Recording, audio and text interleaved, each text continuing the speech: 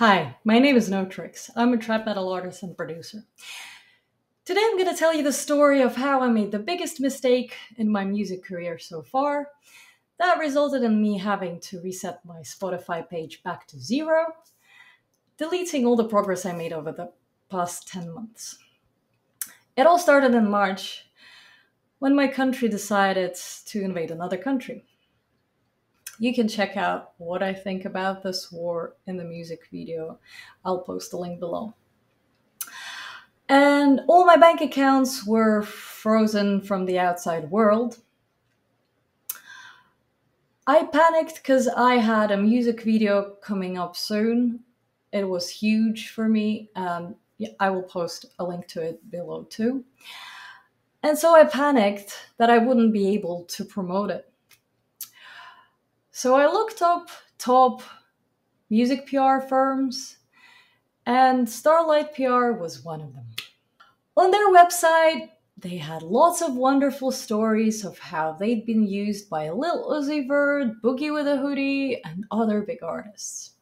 Once again, I was panicking. I was not thinking straight. I needed to invest into promotion ASAP while I still had a chance. So I went ahead.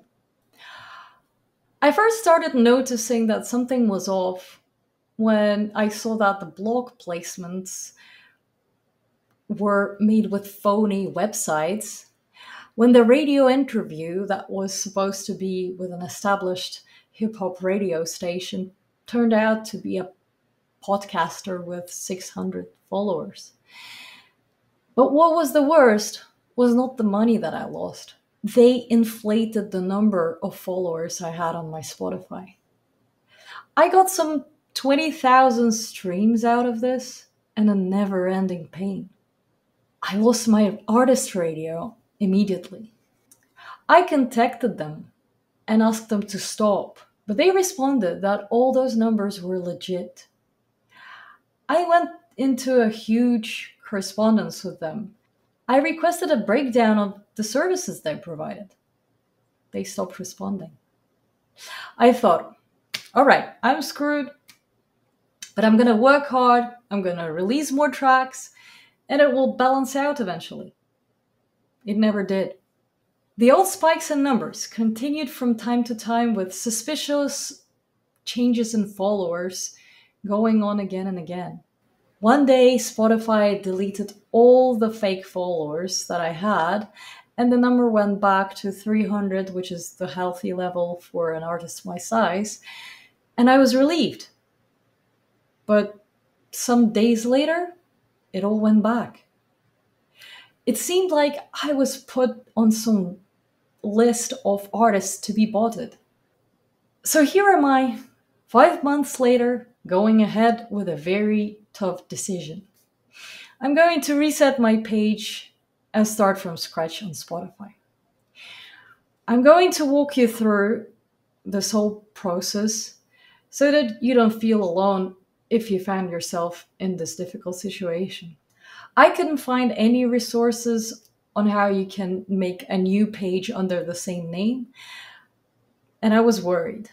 But Distrokid provided me with detailed instruction, and this is how it works. I'll put the link to this in the description. You go to Fixer, you press My Music is on the incorrect page, then you select Spotify, which is great so that you don't have to mess with other platforms. You press your artist name, and no, let's make a new Spotify page for this artist. There, that's all. Now we start from scratch. I am 100% certain this is the right idea in this case. I hope this helps you, and from now on you manage to avoid scammers and bots. Good luck to you on this difficult path, and keep grinding. So this is an update from a week later. The next day after I requested to reset my Spotify page, Spotify for Artists and Distrokid both emailed me back. And this is what I got from artist support. They were trying to tell me that changing everything and resetting everything to zero would only be possible if I changed my artist name, Whereas moving to a new URI page would mean that all the followers are moved to that one. But still it fit my cause, because I would then ensure that those bots are not tracking me any longer.